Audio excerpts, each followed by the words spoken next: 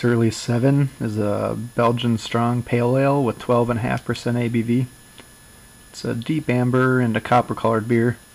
Very slight haze with a medium-sized tan head topping it off.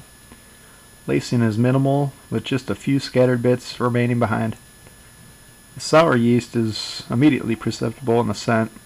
Candy sugar, Belgian spice, banana, clove, and rye.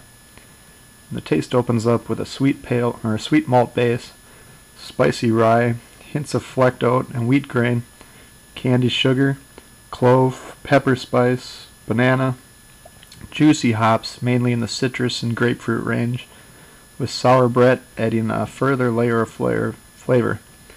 Alcohol spice is well blended overall, but does contribute a bit to the spicy profile of the beer as a whole. The malt is right around medium-bodied and moderately carbonated. Professor Sudz letter grade for Surly SeVIIn is an A.